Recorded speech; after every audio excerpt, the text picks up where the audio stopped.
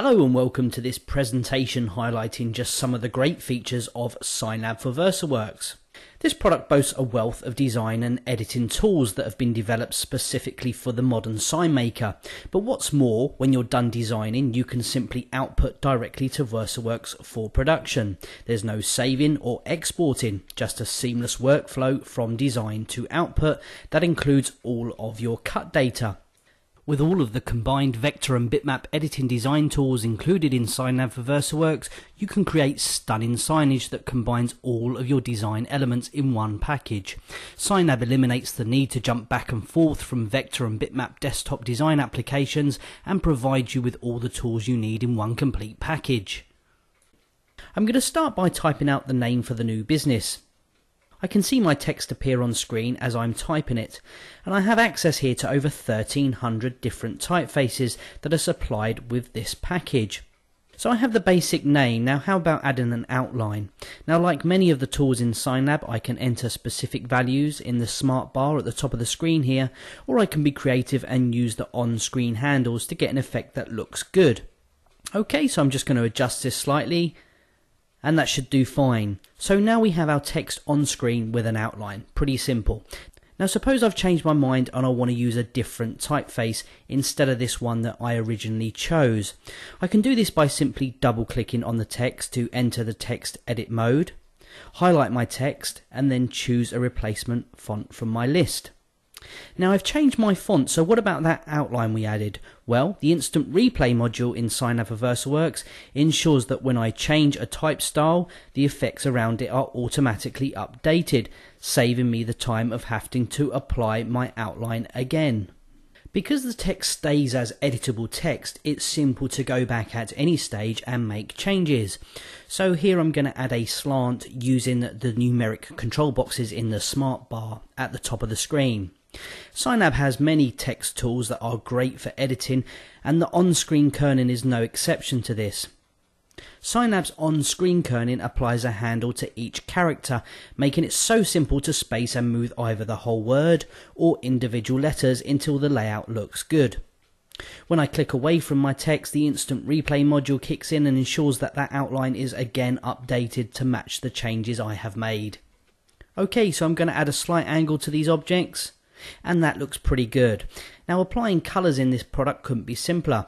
With an object selected, I can simply choose from my colour palette down the bottom here. The Roland VersaWorks palette is loaded by default with this product, and you can see if I double click on any one of my colours from the palette down the bottom here, it gives me those exact codes and colour names. Okay, so let's grab the newly coloured text and add one of our fantastic plugin features. Now SignLab for VersaWorks is packed full of great design plugins.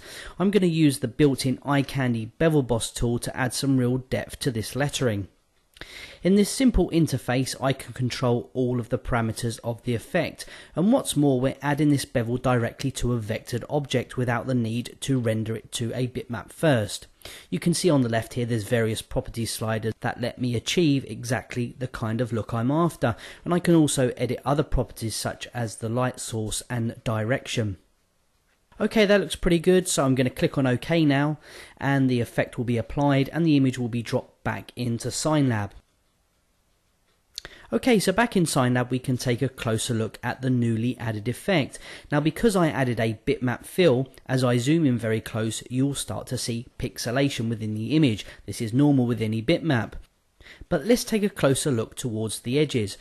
Now because we understand large format output, what we do is add an automatic clipping path to the edge of the effect, and this means that no matter how big these graphics are produced, the edges will stay sharp and crisp.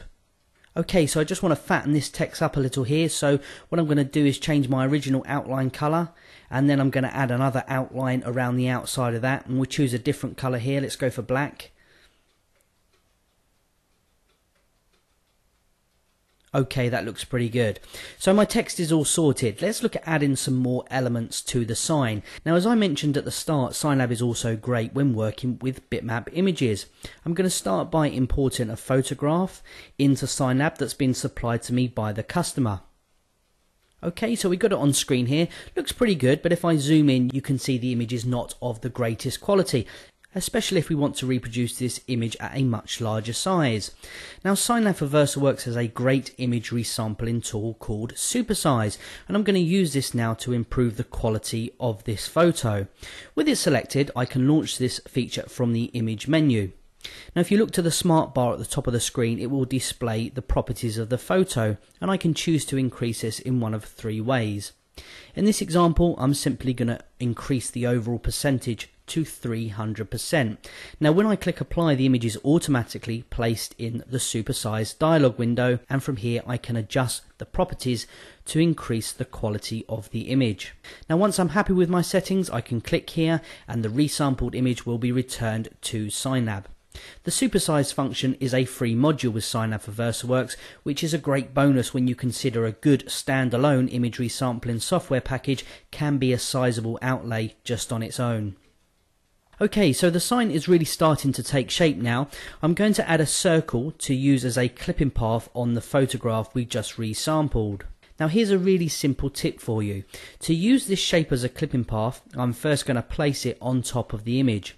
Now pressing the Alt and S key together will turn the fill off and allow me to view the image beneath the circle that we just created. So what I can do is move that circle so that it sits in the desired position over my photo.